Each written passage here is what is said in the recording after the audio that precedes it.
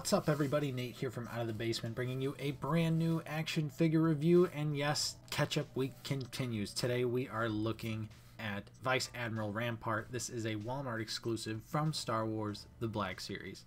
This is, of course, one of the newest characters to get a figure, just recently introduced in the Bad Batch, now already available in action figure form. Pretty much anyone with eyes could see that coming, because this is ultimately just a new head on the Imperial officer body.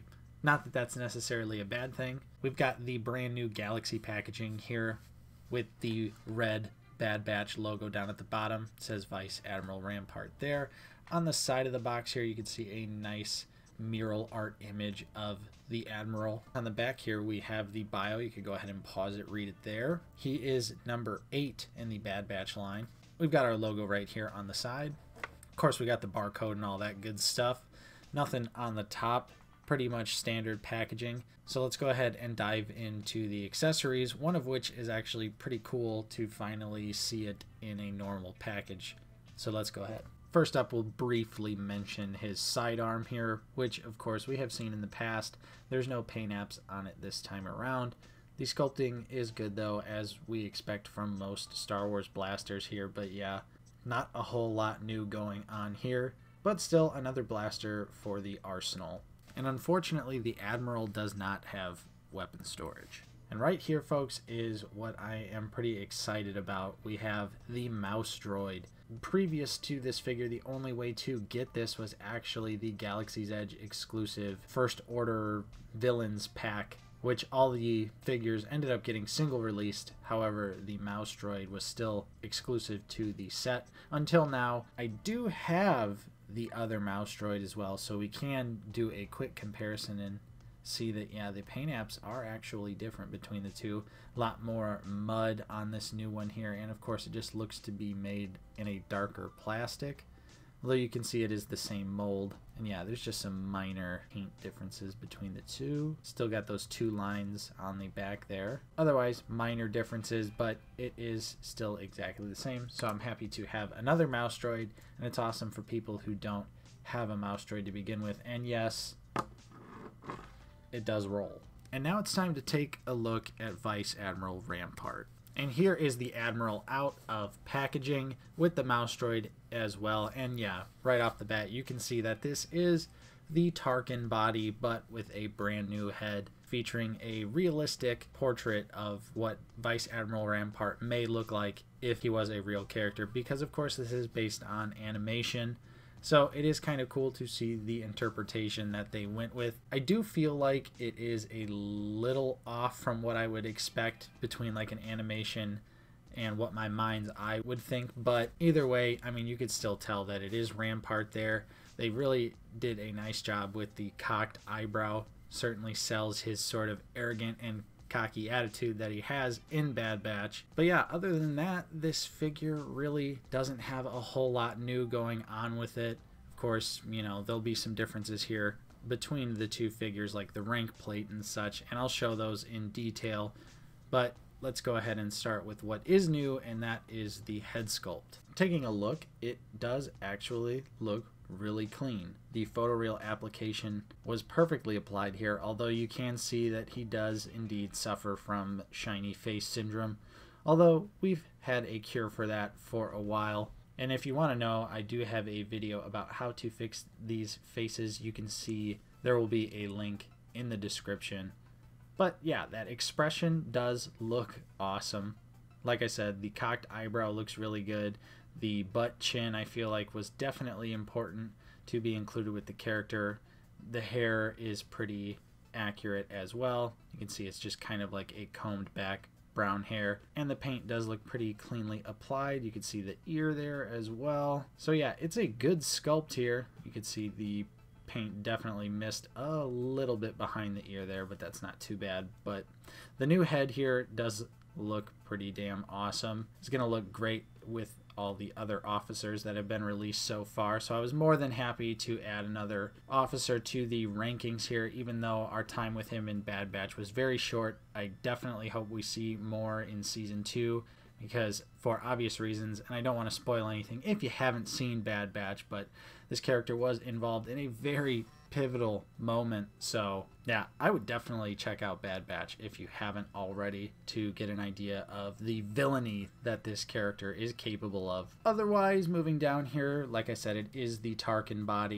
You can see the ranking plate is changed to reflect his rank. There is also blue here on these little data sticks, and the plastic is a whole lot shinier than Tarkin here. So side by side, down to the ruffles here, yeah, you can definitely see it is the same exact body. Tarkin, however, does not have any shininess to him, really. A little bit on the head there, but the uniform is also pretty matte. But for some reason on Rampart here, the chest is really shiny.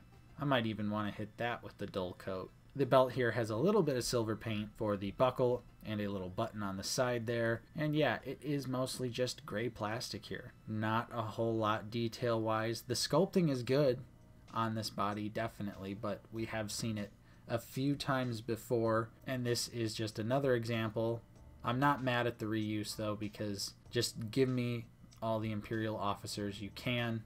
I love building out my Imperial display, so I was more than happy to pick this figure up. It is unfortunately a Walmart exclusive, like I said earlier, so it is a little bit harder to find, but I have to imagine that this figure, it'll probably stick around for a while. But yeah, there you go. There is a look at the details here. You can see that there's tons of reuse going on. We get the new head here, but to me, I think it's all right.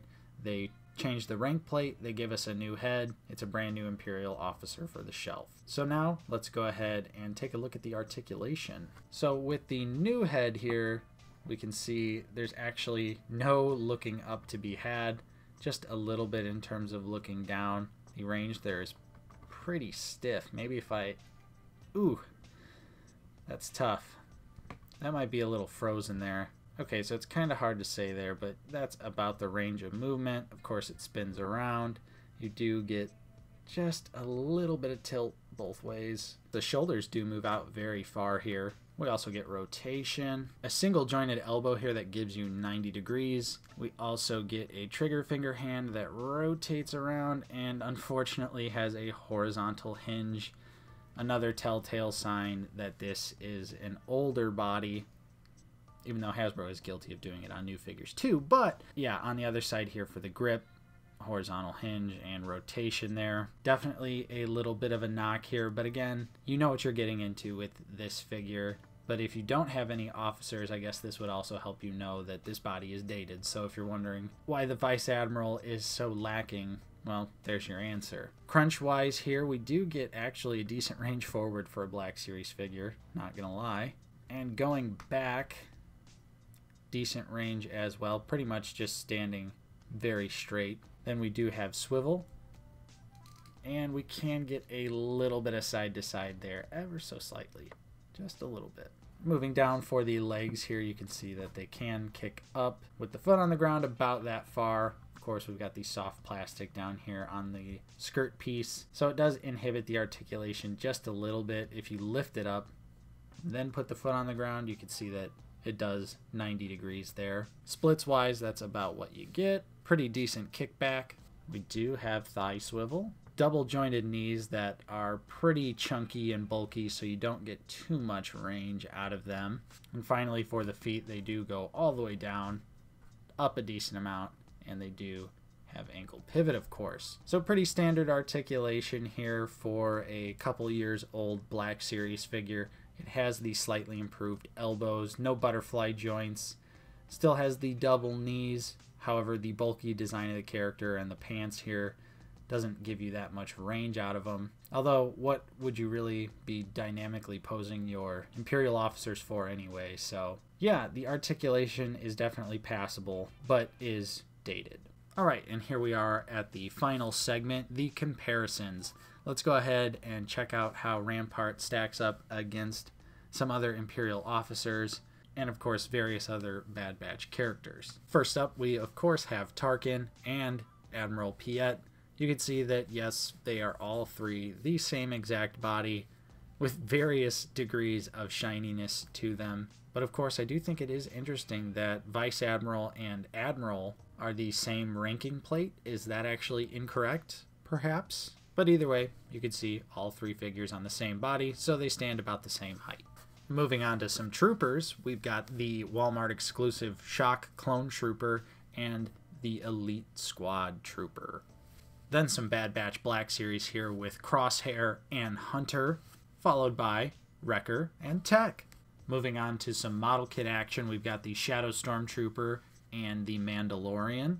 And last but certainly not least, the SH Figuarts Tank Pilot and the Mafex First Order Stormtrooper. And there you have it. There was my review for the brand new Walmart exclusive Vice Admiral Rampart from Star Wars The Black Series, the latest Imperial officer to join the rankings here. So is this figure really anything new? No, it's mostly what we've seen before. If you are someone like me and you just want more Imperial officers, then definitely pick this figure up. But otherwise, I can definitely see why some people would actually pass on it. It's a little light on accessories. Of course, you do get the mouse droid, which is pretty awesome. However, the standard blaster pistol there definitely leaves a little bit to be desired. I think they did nail the interpretation of Rampart in live action. I think they look pretty awesome together and will probably look even better once I hit Rampart with a dull coat. So yeah, there you go. I would say if you're a hardcore Black Series collector like myself, you probably already picked this one up, but I would definitely recommend it for the Imperial shelf. Otherwise, though, I could definitely see this figure honestly being a little bit of an easy pass. So that is my review. That's what I've got to say about Vice Admiral Rampart. If you enjoyed, don't forget to leave a like on this video. Subscribe if you are new. We're always talking about Star Wars The Black Series here on the channel. Of course, we do also have a channel membership for 99 cents a month. You can become a member of the Basement Dweller Army. You get a Clone Trooper name badge and also some really cool emojis to use in our chats and live streams, which are on every Sunday at 1 p.m. Central Time. Of course, I'm Nate from Out of the Basement. Thank you so much for watching, and I will see you next time.